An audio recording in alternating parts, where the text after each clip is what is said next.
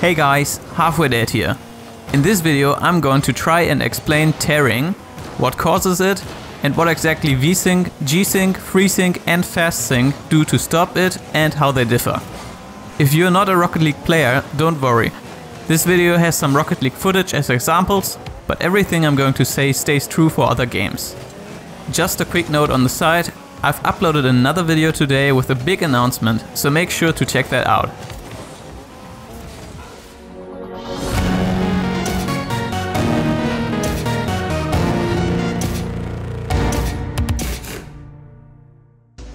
So what is tearing? Tearing is what you should see on your screen right now. Can't see it? Okay, let's pause. This horizontal line on the screen is a tear. It means you're seeing the top half of one frame and the bottom half of the next frame at the same time. You might already be used to it, but it's a visual artifact that is definitely unwanted. So why does this happen when you game? For that I need to explain some of the basics of how the monitor and the graphics card work together.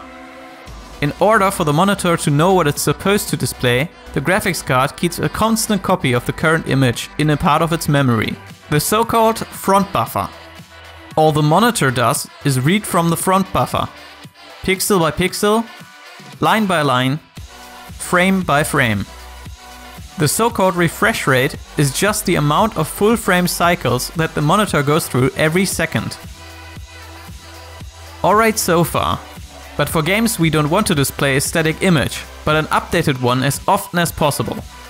For that the GPU renders a new image in the back buffer. Whenever a frame is done rendering, the graphics card will do a page flip. The two buffers are in reality identical, and all that's done in a page flip is flip the definition of the buffers. And here we see the problem. The monitor just keeps on reading what is considered the front buffer and starts getting a new frame in the middle of the screen. And unlike what a lot of people claim on the internet, this can obviously happen at any frame rate. If the frame rate is half of the refresh rate, then there will be about one tear every second frame. If it is twice the refresh rate, then you'll have 2 tears on every frame. This may sound like high frame rates make the problem worse, but in a game that is not true. Because if you're outputting more frames per second, then everything moves less between the frames, so each tear is less noticeable. But what about eliminating tears altogether? For that there is VSync. The way it works is pretty simple.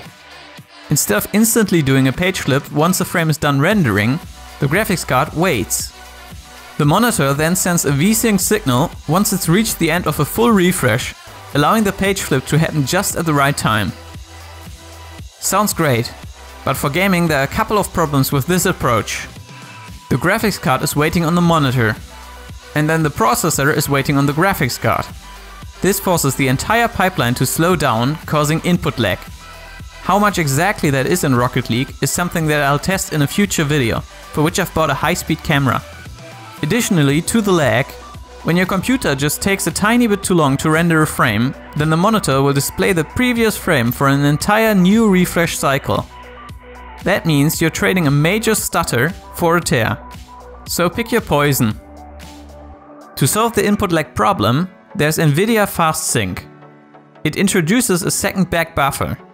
This allows the GPU to alternate between the two back buffers for rendering, never needing to slow down.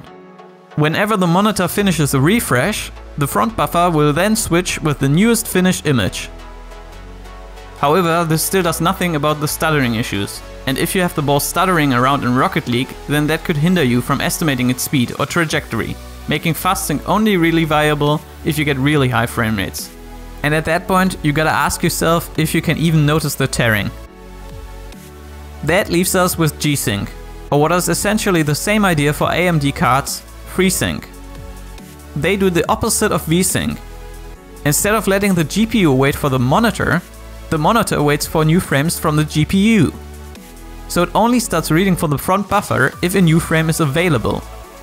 This means no tearing, no added input lag, and less stuttering when you get unstable frame rates. So there's only one minor issue with this technology.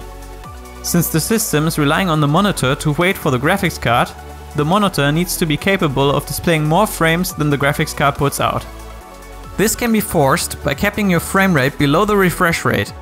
But as I said in my input lag video, the more frames per second you have, the less input lag you'll have. For more information on how to set up G-Sync perfectly, I recommend reading the excellent Blurbusters articles, which I'll put in the video description. So these are all the options you have. I personally am playing with 250 FPS with VSync off because I don't notice any tearing with that, and it gives me the lowest input lag.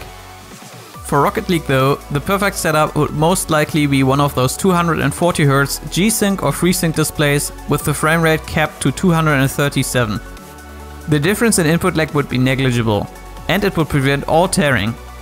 And it's a better experience in case of FPS drops.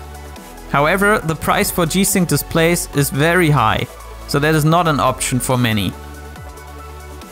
Alright, if you haven't watched my announcement yet, then I recommend you do that now.